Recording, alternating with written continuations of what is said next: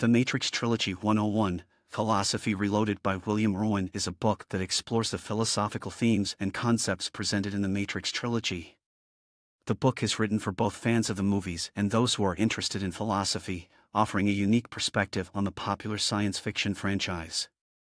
The book is divided into several chapters, each exploring a different philosophical concept. The first chapter, The Nature of Reality, examines the concept of reality in the Matrix Trilogy, including the idea that reality is an illusion created by machines. The chapter also explores the relationship between the mind and the external world. The second chapter, Free Will, examines the idea that humans have the ability to make choices and exercise free will. The chapter explores the role of determinism and fate in the Matrix Trilogy, as well as the idea that choice is an illusion. The third chapter, The Nature of the Self, examines the concept of selfhood and identity in the Matrix Trilogy. The chapter explores the idea that the self is an illusion created by the mind, as well as the relationship between the self and the external world.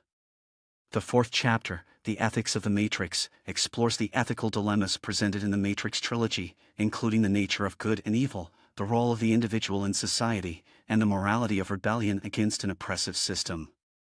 The fifth chapter, The Politics of the Matrix, examines the political themes presented in the Matrix Trilogy, including the role of government and authority, the relationship between individuals and society, and the nature of power. The final chapter, The Matrix and Philosophy Today, explores the legacy of the Matrix Trilogy and its impact on contemporary philosophy and popular culture.